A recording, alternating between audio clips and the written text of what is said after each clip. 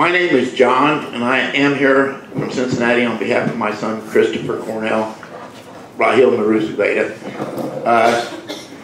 We were totally devastated when this happened. I mean, completely blindsided. He was always such a good kid. Big Bobby. When this happened, there was a lot of press. And I even went on the news and said, there was just a big mommy's boy. His best friend was a cat.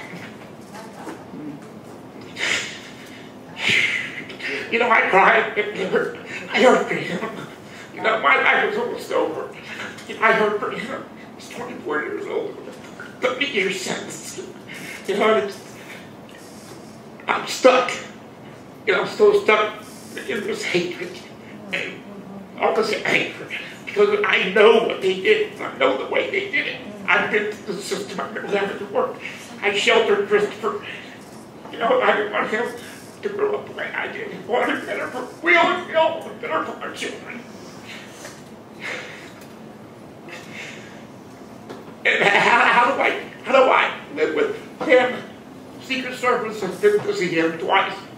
Still trying to get him to cooperate. He won't cooperate. While they promised him a lesser sentence if he had cooperated, it's not in our blood. You know, my mother was a full-blooded Sicilian, and it's not in our here. Yeah. You know, it's not in our blood. And but how do I live with them? Going to tell him, they tell him before they leave. We make sure people like you never get out here. How do I, you know, it's terrible. And being in there on a terrorism charge, you know, they have big targets on their back.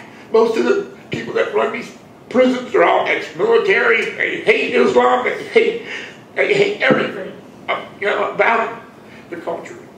But I don't know, like I said, I'm just stuck with all these mixed emotions.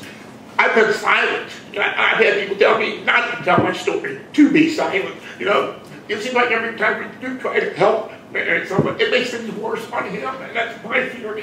Because if I tell my story, and what really happened, the way all this went down, they take it out on him.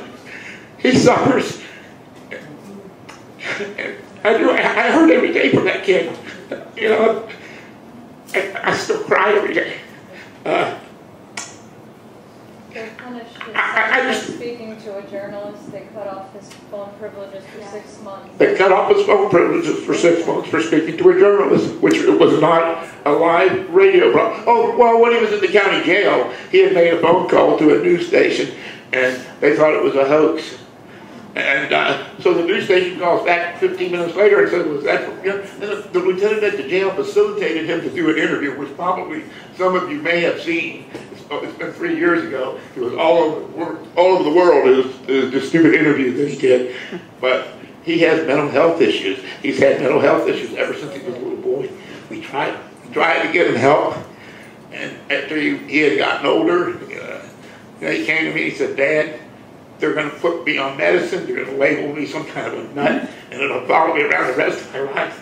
And you know, I've seen the different changes that he could go through, you know. Thank you so much. You're welcome.